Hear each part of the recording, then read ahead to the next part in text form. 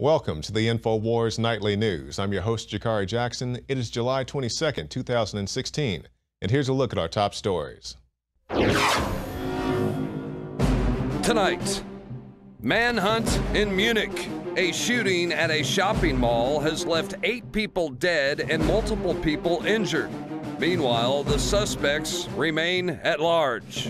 Then, the water supply in a small town in Colorado was found tainted with THC, the main chemical in marijuana. And there are signs that someone may have deliberately put it there. Plus, an ass-kicking constitutional lawman is taking on criminals in our government. So you get this politically correct, crap from the world about, please don't hurt anybody's feelings, while they're shooting families in the head. This is the nature of the country we live in now. I just don't participate. All that plus more from the RNC up next on the INFOWARS Nightly News. This week, we've seen no shortage of craziness at the RNC, but next week at the DNC, there may be craziness for a different reason. And we see WikiLeaks releases nearly 20,000 hacked DNC emails. And it's unclear how WikiLeaks obtained the records, but the release comes weeks after a hacker or hackers, going by the name Guccifer 2.0, began releasing records obtained through the DNC's computer system. Hackers claim to be Romanian, but many suspect the records were taken by a team of Russian hackers. The DNC, which is chaired by Florida Rep. Debbie Schultz, has acknowledged their systems were infiltrated. The party has not commented on specific information released through the hack.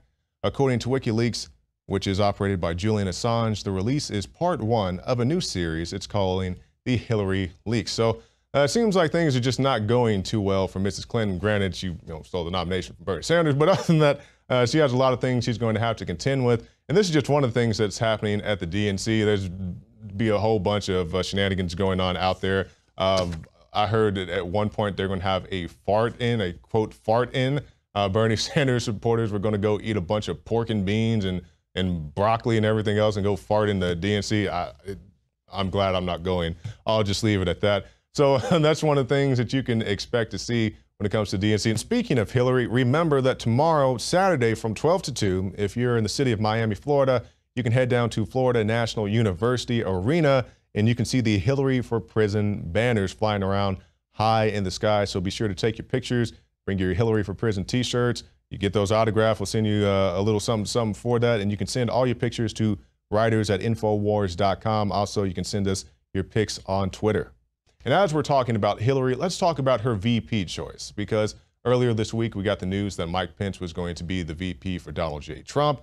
And now there's a lot of speculation of who Hillary's going to choose to be her sidekick, so to speak, in that VP spot. And they say sources are saying that it's Senator Tim Kaine, and he is the likely choice. They say sources told Fox News that Kaine was the front runner. They have others considered for the position, also including Agriculture Secretary Tom Vilsack and New Jersey Senator Cory Booker. They say he's a late entry, which is somewhat surprising. A lot of people speculated that it was going to be Bernie Sanders, possibly Joe Biden. I thought it was going to be Sanders, to be quite honest with you, because after all the things that happened to him, I thought they at least, dangle him the carrot. Hey, come help us toe the party line. But I guess he got his 30 pieces of silver. And I just love the memes with Bernie Sanders because he was supposed to be the different one. He wasn't like all these other politicians. He's going to bust up the big banks. Now he's supporting the woman supported by the big banks, and it's all just gone downhill. But a lot of people say that Bernie really wasn't in it to win it. He was just trying to push the agenda so far left that he could get some of his policies through, and he has achieved that. There are definitely talking points that Hillary will have to adopt to get that Sanders base on her ticket and not go to Trump or just not sit the election out. So in that regard, I think Bernie Sanders was successful, but the Democratic Party in general is just not anything I want to deal with. That also includes the Republican Party, and to an extent a Libertarian ticket. I think the Libertarians are capable of doing a lot of good things, but they haven't really done it this election cycle. They got guys, running around in thongs at the conventions. I don't know what's going on with the Libertarian Party, but that's just one aspect of it.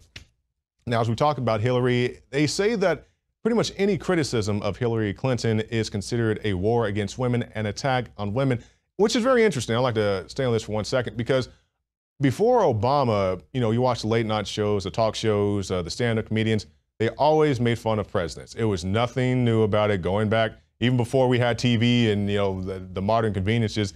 You had jesters making fun of the kings and the queens and all this stuff going back for centuries. But once you get Obama in office, now you can't make fun of the president. Or if you do, it has to be like on Jimmy Kimmel, where he's in on the joke and it's all funny, haha. He's laughing at himself to an extent, not somebody making fun of him. But that has changed since Obama, where you can't criticize him. If you do any type of criticism of the president, even in a very joking manner, you're a bigot, you're a racist. If Hillary gets elected, you're going to be a sexist, on and on and on. So the paradigm has completely shifted in what we would normally consider to be the war on race or religion or sex or anything to that nature. And now, as I'm talking about a war on women, let's talk about a real war on women that's going unreported right now. And that's Russia's worst ever sex trafficker targeted 90 women, including a girl aged 10. And he treated himself to a victim every birthday in a 41-year reign of terror. He has become known as the birthday rapist. He's a 69-year-old, and he raped women in Moscow and is expected to die in prison. And it was dubbed one of the most complex cases in Russian history. And they had to go under suspicion with over 20,000 men. They said eventually DNA linked them to the suspect. And he is a divorced father of one. He crept up behind his victims and choked them. And police are also probing claims that the pensioner carried out 3 murders. So you have stories like this. You have stories of the women getting raped with iron rods in India, women being arrested for driving in foreign countries. Earlier this week, I believe it was a Pakistani woman who was murdered by her brother in an honor killing. You have all these real, true, legitimate wars on women. And here in the States, we're talking about whether or not women should be in the new Ghostbusters movie or not. And to an extent, I heard somebody talk about this. If that's the worst thing that's going on in our country, as far as the public consciousness, there's plenty of real issues. But as far as pop culture and the public consciousness, if women being in the Ghostbusters movie is the worst thing that's going on right now, we live in a pretty good country, if that's our biggest concern. And I'm not saying it's good or bad that the women are in the movie. I'm saying this is what people are talking about. Like there is nothing else going on in the universe. So I haven't seen the movie. I don't know what the big hubbub is. If you don't want to watch the movie, don't watch the movie. Like, there's a new Lethal Weapon TV show coming out. I have no desire to watch it. There's a Rush Hour TV show that's made for CBS. You probably don't even know they did that. And I had no intention of watching that either. So they can remake whatever they want. I'm going to stick to the source material, and everything else can go fly a kite. And flying kites to just being high as a kite, we see that a town's water supply has been spiked with THC. And this is in Colorado. And they say THC is the main chemical in marijuana. And there are signs that someone may have deliberately put it there. You think? Everyone in the town of Hugo and on the Eastern Plains has been warned not to drink the water. I wonder how many people will heed that warning. It was a company performing a routine employee drug test that first alerted law enforcement to the problem on Thursday.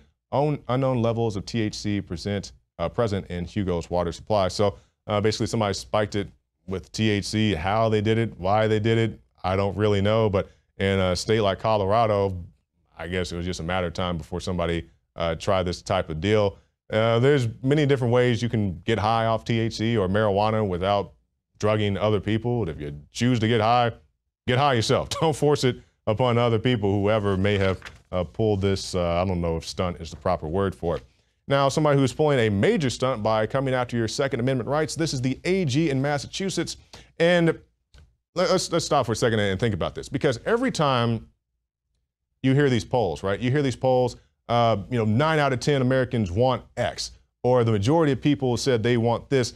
And when they say the majority of people polled answered a certain question a certain way, that's fine. But when they try to say that's indicative of the United States of America, I don't really buy that. For example, where you poll has a great deal of impact on what your answers will be. Case in point. Earlier this year, I was like, hey, where can I go and meet some Bernie Sanders supporters? So I went to the University of Texas and I did a man on the street, and lo and behold, I ran into a whole bunch of Bernie Sanders supporters. But I knew that Bernie Sanders was very popular with college kids. College kids are at the University of Texas, so let's go talk to the college kids and see who likes Bernie Sanders. That's exactly my point. If you go to a very conservative steakhouse back in the sticks somewhere, you may find some guys who love Trump. If you go to the gun show, you're going to find guys who are supportive of the Second Amendment. If you go to the moms hate everything rallies, you're going to find people who don't want guns. So you're polling position, your polling location has a lot to do with the effects of your poll. So I never really believe these people when they say Americans want this and Americans want that. I'm like, no, the people that you asked, if you didn't ask them a leading question, answered because you asked them a certain demographic. But all that to say this, when they say everybody wants to ban your guns or everybody wants to get rid of the quote assault weapons or these military style weapons, I don't believe that, because right here we have a case in point. This is the Massachusetts Attorney General. She came cracking down on the semi-automatic rifles, and they sold a whopping 2,549 rifles in a single day. To put that in perspective, on a normal day in Massachusetts state, they may sell 132 like they did on Tuesday, or 51 rifles like they did on Monday. But the day the Attorney General came out and said she wants to crack down, they sold 2,549 rifles with about 8 hours notice. And they say that she was trying to ban the, quote, copycat rifles that she felt violated the spirit of the 1998 Massachusetts assault weapons ban. But the problem is that Healy, the AG, inadvertently boosted sales of the very rifle she intended to prohibit as a rush on gun stores ensued. So this is what you have to remember. Every time you see Obama or you see Feinstein or you see Hillary or anybody else, I want to ban AR-15s. People go out and buy the AR-15. I want to ban AK-47s. People want to go out and buy AK-47s. I want to have background checks to get ammo. People go out and buy ammo.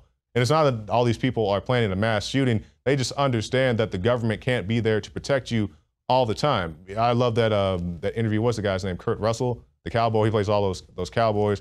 And he's talking to the guy. He's like, and the guy's like, man, we need to ban these guns. He's like, why do you want to ban guns? He's like, well, we have all these shootings. He's like, yeah, in countries where they have stricter gun control laws, people make suicide bombs, or they attack people with axes on trains, or they get in a big semi truck and they drive on the sidewalk and they run over 200 people. So it's not the firearm doing these things. It's the personal mentality. You can take away the guns and people are just going to drive trucks on the street. Hell, they do it here, and we have plenty of guns here. They did it right here in the city of Austin, Texas. I went to the press conference the next day myself, South by Southwest. But I understand it was an individual who did these things. It didn't matter what weapon he had. If you have the ill intent, you're going to act on that ill intent regardless of the weapon that you may be carrying. Now let's talk about something else. Now, when I speak about this next story, it's not so much that I love and care about Fox News. I'm not defending Roger Ailes, or I'm not backing up the story of the accusers, because I don't really know. I don't work at Fox News. I have no desire to work at Fox News. But as we see, Roger Ailes, he has resigned as the CEO of Fox News. And really, this is a testament to the changing media, how the media landscape is going to continue to become something that's not this central located mainstream media as we know it today. It says the founder and chief executive officer of Fox News has resigned from his position under fire, but he will remain with the company until 2018 as a consultant. And the resignation marks a sudden and swift end of a 20-year reign of one of the media's most powerful moguls, a man who micromanaged talent acquisition at Fox, shaped its conservative viewpoint, and turned it into a ratings giant. And like I said, he did this because of allegations of sexual misconduct. Whether that's true or not, I don't know. That's not the point I'm making here. I'm saying is the media is changing. And I was reading Noam Chomsky's book last night. I believe it's called Media Manipulation. I was flipping through it. And he was talking about the way the media controls you and how they manipulate you, how they put the propaganda out there. And a great example of this, and this is long before Ailes, I'm just tying it all together. The phrase support our troops, right? You have this phrase, you just put it on the bumper stickers and you say it at the football games and at the soccer games, the basketball games. You have the commercials and all this stuff. Support our troops, support our troops. And then people get it in their mind that, hey, my dad is a troop, or my neighbor or my friend I went to high school with is a troop, so I want to support the troops, and I support the troops.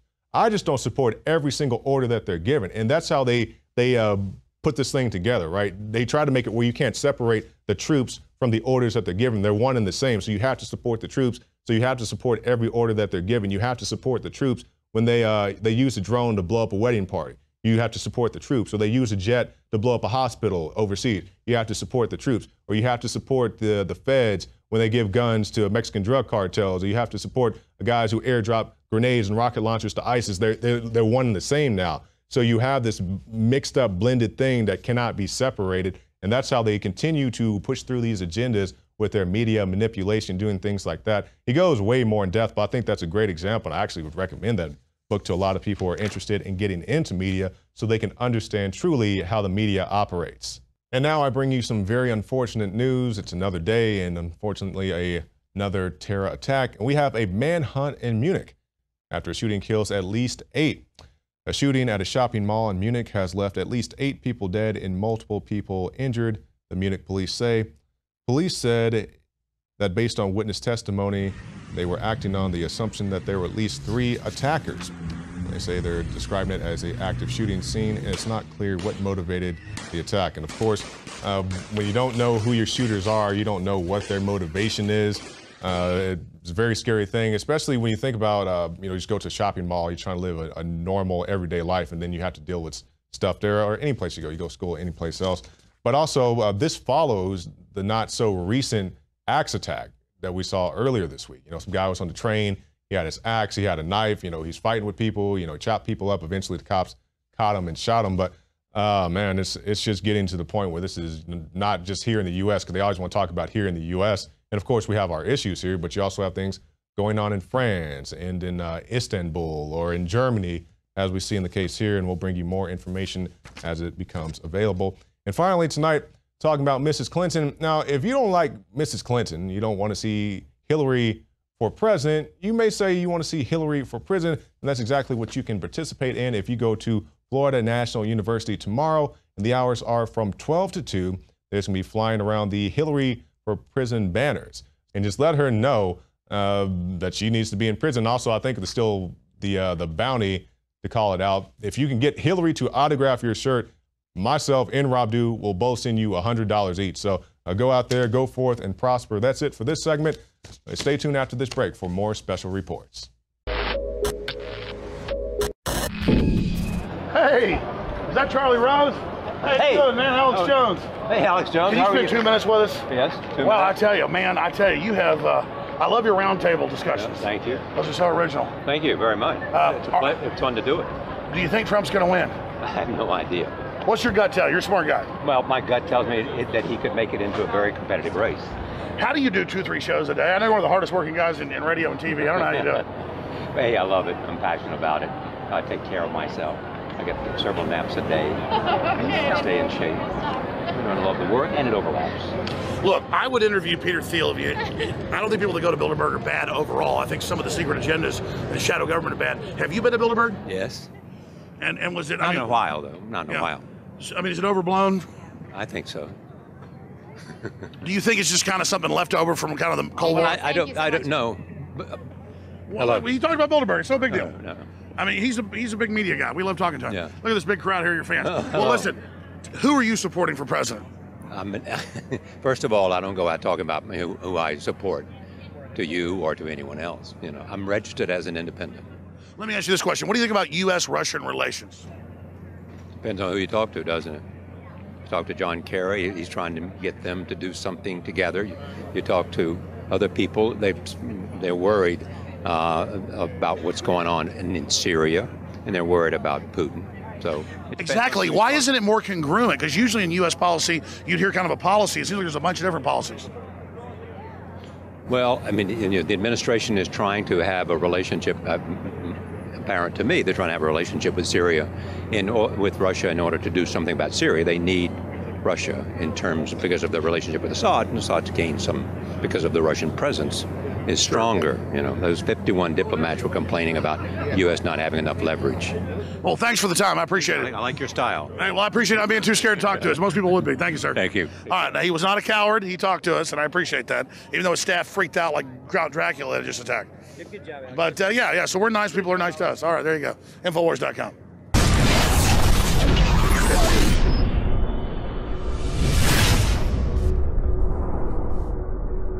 I'm Margaret Hell reporting for INFOWARS.com. I'm in downtown Cleveland taking a look at the mass protest underway. I want to talk to these guys over here, find out what they're doing here. Okay. Just don't. Do you guys want to talk to us? Get out of here with your crap. Just don't. Why are you guys here? I'm not here with them. I'm not here with anybody. Go. Look at this. Hey, what are you guys doing here? Get the out of here. He doesn't want it. I'm not talking. We've got profanity. That's what we've got. Just say that. Get out of here. I'm not This is a public space. It's a public space. That sounds like a no. There are kids here, and they're cussing, profanity. Who are you funded by? I'm not funded by anybody. I said get the out of here, mate. Hey, bro, this is a public space. I'm not getting the out of I'm anywhere. not talking to you then, mate. I'm talking to you. No, I don't want to talk to you. I don't give a they want to talk Camera out of here. Here, please. No, seriously, they just said they didn't want to talk. What do you do? We just want to know who they are and who they're with. There's They don't no, wanna just don't. talk to you. That's Hey, fine. look I'm at not you. doing it. Hey, look, all I'm trying to do is that, like, people, this place is... We just want to know who they're with. That's all. Like what their platform is. talk to Because you. they have masks on. It's like. No, we don't. I'm interested in the flag, frankly. You know, kid, I don't think they want to talk to us, but honestly, listening to their grievances, I'm trying to figure out who they are, what they're with. Very hostile, very profane group. And just got cussed out for just wanting to ask them a simple question, what they're doing here. I heard them tell the police officers that they don't feel safe, that these guys don't feel safe, the guys with the masks on. That doesn't mean to anybody. Those people don't know what that flag represents, bro. Okay, so it's what, for 30 people? 30 people only know what this flag means? Probably not a group, I don't know. They can go on YouTube and hit millions of people, but they don't even do that. Seriously. In a park and talk amongst themselves, so like 30 people only knew what their flag means. This place called Public Square. Listen, Okay. listen. Antifa is an organization that is on the streets every single day trying to go to war with fascists, KKK members, people that are on the street inciting violence against minorities, against Muslims, against blacks, against Jewish people. Everybody in this country that is marginalized, the KKK is out here. We saw what happened in Sacramento. We saw people go. I appreciate you talking to us. We're just trying to figure out who they are. They're afraid because they're targeted by the state, they're targeted by other racist groups, and They're that's targeted by the state and racist groups. Like which ones? like, I mean, racist groups like the KKK. Yes. Are you kidding? You guys don't see it because you're not on the street level, but there's like going on that you don't. I'm on the street every day. I'm sure.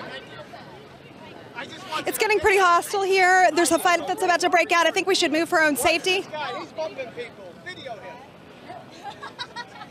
Hey, just keep talking. You know, we're trying to figure out what the heck they want, what they're doing here. They said that they were targeted by racist groups, which is why they have to cover their faces. I'm not really sure which racist group they're talking about. Hey, Joe, did you catch the people in the mask? What's going on? They wouldn't talk to us. They actually bumped us away. That's what they always do. They want attention. This one's gonna be the new meme though. She's the new Trigglypuff.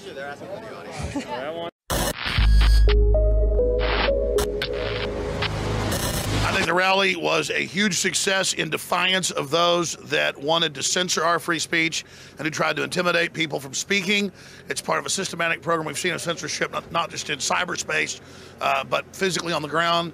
Obama had our airplanes that were towing banners the last few days banned and had the biggest restriction on airspace in the history of a convention done for the full convention here and in Philadelphia in direct response to our legal and lawful company flying around with Hillary for president 2016. What do you think about the rally? I mean, was it a success? Roger? Yeah, I think it was a massive success. Look, this was the suppression. They want to suppress our free speech because it endangers them. The truth is what they fear. And they know we're carrying the truth. So as Alex said, it's not just Facebook, it's not just Twitter, it's not just cyberspace, but in the villages and towns and communities, they want to suppress our ability to tell the truth. And I'm particularly grateful to the ACLU who represented us in court, and to the federal judge who had the courage in a corrupted system to strike down the gag order of the Democratic machine of Cleveland and to order the city to give us a permit so that we could have our rally. Now, the Westboro Baptist Church had no trouble getting a permit because they thought that would embarrass us. And Black Lives Matter had no problem getting a permit, and Move On had no problem getting a permit. It was only liberty-minded Americans who want to protest, or I should say celebrate, in this case, the nomination of the Trump-Pence ticket. So this was a terrific victory in the federal courts. It was a terrific public relations victory. As long as Jones and Stone are breathing, free speech and the truth will not be suppressed. And that's another important question. I'll get to some of you guys' questions, but let me ask you this. Trump clearly is starting to come ahead of Hillary in many polls, battleground states. We've already talked about that. How will they strike back? What do you expect him to do at the end of this convention when I know you told me you expect Trump to be even more ahead. Yeah, I think Trump takes the lead in this race after the convention. I have enormous faith in Paul Manafort and Tony Fabrizio and Jason Miller. These guys are political pros.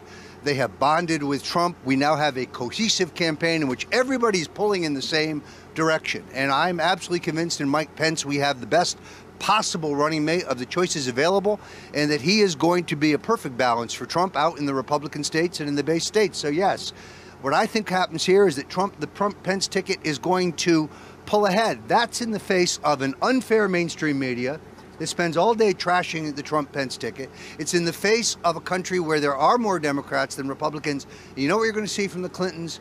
Panic. And that's when they try to bring down the police state. That's when they try to shut down your rallies and they start playing games with the voting process. The single biggest danger out there, I believe, is voter theft, is voter fraud. We saw it to some degree in the primaries. The machines are going to be working overtime, voting people who are dead, a great tradition in Texas, as you know. They're going to be voting people that don't exist. They're going to be voting people who are not qualified to vote. They're going to be voting people multiple times. That, I think, is the danger, because the established order is petrified. Trump can't be bullied. He can't be bought. They see a wave of reform unlike anything they've ever seen, and they're scared shitless. Alex, what role do you think that you and Roger have played in the rise and success of Donald Trump this election cycle? I think we're all just together as populists and basically have just been out promoting what we've been promoting for a long time, and Trump's just doing that as well. So I just see us all working together in synergy. But I have seen Roger particularly, and myself and others, Matt Drudge of DrudgeReport.com, I guess a lot of the credit as well, to counter lies of the establishment media faster than Trump's people were doing earlier. Leah McAdoo with INFOWARS.com. We're here in Cleveland covering the Republican National Convention. I am seated next to Captain Clay Higgins. Now, you just got done doing an interview with The Alex Jones Show, a really great interview. And now I wanted to get the chance to sit down, talk with you a little bit. Of course, you might recognize this guy from those viral Crime Stopper videos. You put your parish kind of on the map with that, able to really round up a lot of criminals with those viral videos. Tell us a little bit about that strategy. Well, you know, I threw away the script. That's my nature. When I was asked to fulfill that duty position, I've been a street cop now for 12, 13 years. And in November of 2014, my sheriff asked me to be his public information officer. A small part of that job was performing the public service announcements called Crime Stoppers once a week. And, you know, my nature is to speak candidly and from my heart. So I did so. I would research the crime and then address the nature of the crime. What did it really mean about, you know, our country that such a thing could even happen, and you know, the pain of the victim, the invasion of the victim's home. That these are not just numbers on a report. These are people. These are our fellow Americans who have been injured, hurt, damaged in some way. And I always address the suspect as a fellow American, fellow child of God, you know, failed and fallen, yes, but aren't we all in some way? And I believe in the redemptive nature of every human being. So although I expected to hold the suspect accountable for his actions, I also believed in him as a man and his ability to accept responsibility and move forward towards, you know, a redeemed life, you know, within his own soul and within his own heart. And somehow I was able to communicate that through the camera, and it did touch people's minds and hearts and souls. And during the course of the time that I was the public information officer for the sheriff, 19 felons, 18 men and 1 woman, presented themselves peacefully to the sheriff's office and turned themselves in. That's unprecedented. And then when we did the Gremlins video, which was my final Crime Stoppers video, that's the one that there was somewhat of an uproar, and because I found myself principally opposed to the commands I was given by my sheriff, I had to resign as a matter of principle. I became sort of a conscientious objector, you understand? I'll follow any order, but if it's contrary to my deep conscience, then of course I'm bound by higher law to step down, which I did. Since then, of the 7 gremlins that we were looking for, these were some hyper-violent guys, man. They were out there doing wrong. Since then, within a few weeks, 3 of them turned themselves in, and then over the course of the last 8 months or so, the other 4 have been captured. So, yes, ma'am, we were very successful with the Crime Stoppers videos, and you know what? That door closed, and God opened another one. Yeah. So that's where I am now.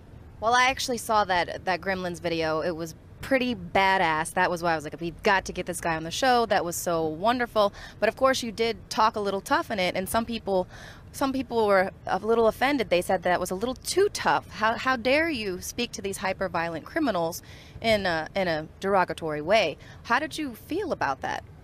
Well, you anticipate that. But, street talk is tough talk. And if you're a street cop talking to street criminals, then you use street language. And that's just reality, man. We live in a society now that's very protected, shall we say, insulated from the horrors of the street, by and large. And so you get this politically correct, crap from the world about, please don't hurt anybody's feelings, while they're shooting families in the head.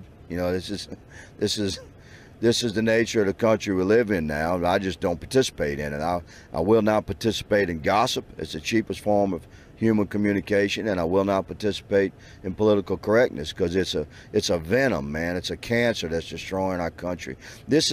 We live in the United States of America. Our First Amendment guarantees our free speech. This is of course the foundation of our freedoms. It's a cornerstone of who we are and what we are, and yet we've allowed insidious forces to impose upon us the restriction of our speech and the restriction of our emotions in some manner as if they're right and we're wrong. Well, listen, every one of my fellow Americans, regardless of ideology, color, creed, political affiliation, social background, ethnicity, we all have earned the right by the blood that's been shed by patriots, by the heritage of our family. Every single one of our families has woven the thread of our flag. We stand in the shade of the glory of that one flag that's been woven by an entire nation of people of every imaginable color and creed, and we have the right to speak our mind. Right. So I'm just not participating in political correctness. Right. When I go to Washington, I'm not participating in that game up there either. You're gonna find out. Well, the nation is obviously ready for brave people to stand up and speak out like that. Now, speaking of tough talk, what did you think about Obama's response to all of these fallen officers getting shot in the street in Obama's America? As a constitutionalist, I have deep respect for the position of Commander-in-Chief. You'll rarely find me saying a disparaging word in private or public about the man that holds that office. I've been continually disappointed in the message and the rhetoric that has come out of my White House, because that White House doesn't belong to President Obama, nor did it belong to President Bush, nor any before them. It belongs to the American people. And those in D.C. and the Beltway, the career politicians that have seized power in Washington, need to hear Lima Charlie that the people are about to take this country back. So you ask me how I feel about some of the things he said, ma'am, it would require me to say ugly things. And I'm just not going to say that about my president. I have been, to my heart and soul, very disappointed. And just at the time when he had such an opportunity for leadership, man, from his unique position as our first African-American president, he really, really could have made things better. But that certainly hasn't happened, has it? And obviously taking that opportunity to push for more gun control, where do you stand on that? Well, our Second Amendment clearly defines, gun control. Listen, it wasn't even until the 60s that guns were regulated at all. In the 50s, a child, any child, could buy a gun from any seller if daddy sent them with the money. It wasn't until the 60s we even had serial numbers mandated on guns. I grew up in the 70s, went to a large rural high school. Every vehicle in the parking lot mostly on teachers and student side, was a pickup truck, and most every vehicle had a rifle or shotgun in the back glass, and nobody got shot. You know, the availability of guns in our country has been more restricted over the last several decades, where you're starting to see these mass shootings and whatnot. So you have to ask yourself, what's going on, man? It's a breakdown of the family. It's a breakdown of our culture. And personally, I think it's our national shame of how we address mental illness in our country. We have a history of failure in that. Now, I don't know of any country that handles it right. I'm just talking about America. And you know, you always look into the background of these mass shooters, and those are the guys pulling the triggers. And if you look at their history, there's always some kind of mental, you know, challenge that they face that's been handled with mostly with pharmaceutical drugs that Christ knows what's in that stuff. And I just don't think that restriction of gun rights and ownership rights for guns, or restriction of the type of guns that we already have many restrictions. You know, we are certainly well regulated, are we not? Right. I mean, there's people talk about military weapons. You know, American civilians can't own tanks, and we can't own calibers over 50 caliber. You know, we in order to own an automatic weapon, where by that I mean you pull the trigger one time and more than one bullet comes out, you have to pay for a very expensive license. It's an extensive background check, takes months, and then you have to maintain that license, which is expensive every year, which is why very few Americans have that. So we're already heavily restricted. The shootings that we're looking at right now are not because of guns. It's because of the people holding them, and perhaps of a systematic failure in our nation to deal with mental illness. That's where I stand on that. Here we have Alex on Media Row at the RNC. Alex reaches the Young Turks YouTube booth and is instantly met by a group of disheartened, arrogant anchors harboring a clear loathing of all things Alex Jones. Alex Jones is right about a few things. So about the NSA spying, etc. He was right about that. We were right about that. The problem with Alex isn't what he starts out with. It's where he ends up. Okay? He'll take some things that are true, and then next thing you know, by the end of the conversation, the Rockefellers and the Rothschilds are killing everybody. What? And then the lizard people take off their masks and they go, whoa. And so there's some goodness to Alex Jones, no question about it, and a lot of things that I appreciate. But one of our listeners sent us a clip where he's going ballistic. He's going crazy, right? How are you guys doing? We're doing okay. You like all our Hillary for President shirts everywhere? No, I kind of despise it. What shirts are they? I haven't seen any of them. Young Turks anchor Jimmy Dore appears to announce the attack that is about to transpire. It's Alex Jones! Oh my God! Finally, Cenk Uygur, the main host of the Young Turks, loses it. Big noto that Roger Stone's banned. All right, you want to take my show over? I'll take your show over. Go ahead. Okay, you know what? Who does this kind of shirt? First of all, a sick guy. Second of all, you know, chaos ensues as Cenk is triggered by a Bill Clinton T-shirt with the word rape on it, and then the Young Turks host proceeds to unleash his vitriol for all things Republican on Roger Stone. Papers, and you're a sick dude, Roger Stone. You assault me all the time. You never give me a chance to respond. Oh, I should give you a hatchet job, to respond. You're a sick man, Roger Stone. No, you're the world's biggest liar. Didn't you admit that you lied about Elliot Spitzer? Didn't you already admit that, you piece of crap? You piece of crap. And first of all, Alex, this ain't your show, okay? And Roger, it surely ain't your show. Afraid to debate him? Okay. Afraid? Are you kidding me? No. Bring it back on. Bring it back on. Who the cutting? Bring it back on! Anna Kasparian even blurts out fat-shaming insults at Alex as Alex is swarmed by the Young Turks crew. Attention! Get off the stage, you fat off! Get off the... Yeah, you do! Don't touch my camera! The Saudi Arabians are Paul Joseph Watson writes, towards the end of the confrontation, Anna Kasparian is caught on tape yelling at Alex Jones, "Get off the stage, you fat..." Aside from the fact that Jones is virtually the same size as Kasparian's boss Jank, her insult completely contradicts her previous conviction that people should not be shamed over their weight. I can relate to it big time because when I was about 4 years old, my dance instructor told me that I was overweight. And as a yes, and that stayed with me for the rest of my life. Now, I don't fit the results of the study. I'm not an unhealthy body weight. At least I don't think I am. But you know, it does scar you, and you have issues with food and eating for the rest of your life. First of all, let me explain something, all right? Okay, Guys, can you okay, hold on. We're against Saudi Arabia, you dumbass! We talk about that all the time! Oh, really? We talk about that all the time! Get off the You don't know what do you think, the lizard people are in charge? No. Is that what you think? Hey, you're pissed because we're kicking your ass. Is that what you think? You're the anti-liberal and you're pissed. Bullshit! Nice here. You know what I care about? I care about the American people. Good. You're the one flipping out. Come on, we don't do anybody hurt? I'm being nice. Young Turks anchor Jimmy Dore on the left takes a drink and, like a frenzied llama, proceeds to spit in Alex's face and then shrinks back into the fray, giggling and celebrating his own lack of any semblance of manhood. This is big. Hey, come on. My stage. That guy just spit in my face. Unbelievable.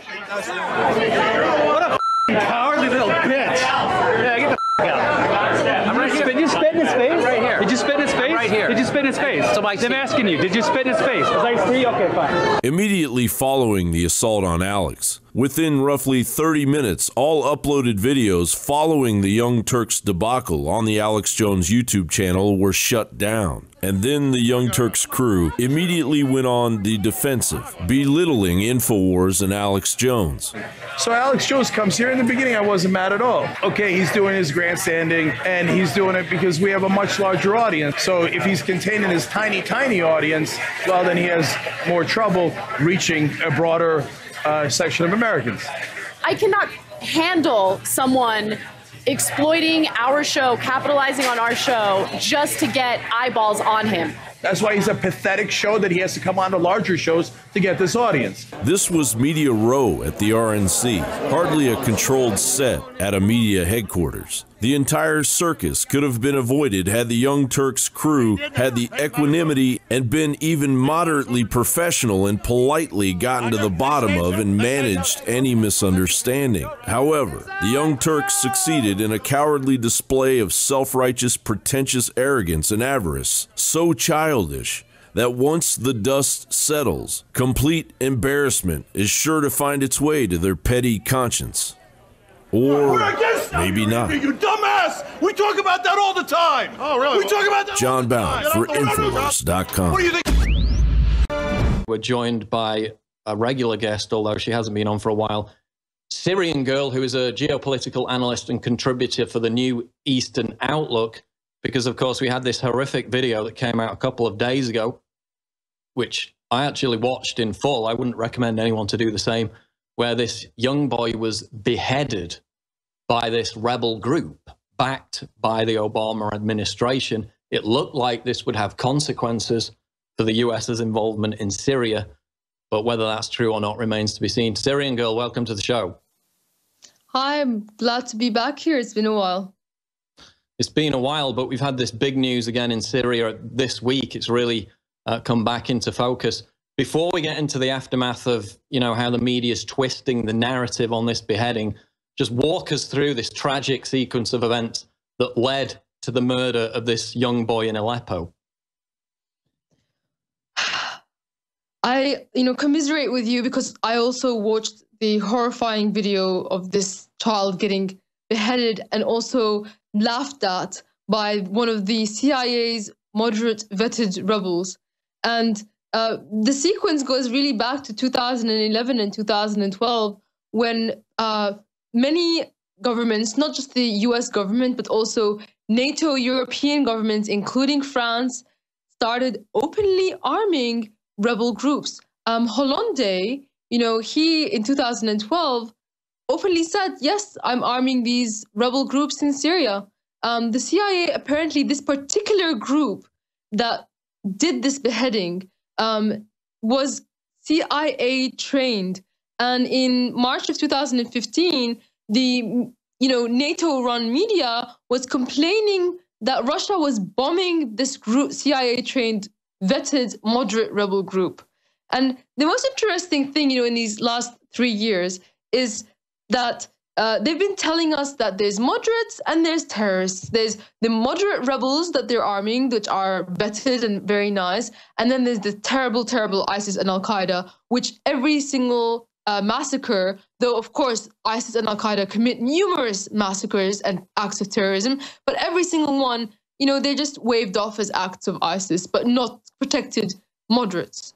But now the moderates have proved to be worse than ISIS and Al-Qaeda. And in fact, in the newly out video of the translation of the beheading, this moderate CIA-trained group said, "We are worse than ISIS. You should see how brutal we are." That was just before they beheaded the child. So, it comes to now the point where we can prove that the US State Department, Obama, and his whole administration, including Clinton, put guns and taxpayers' money in the arms of something that is worse than ISIS. So I wonder, when is it there going to be some legal repercussions to that? Not only because it's against the US law and is basically an act of treason, but also in the international law, because of course, if you're going to give weapons to terrorists, that is a crime.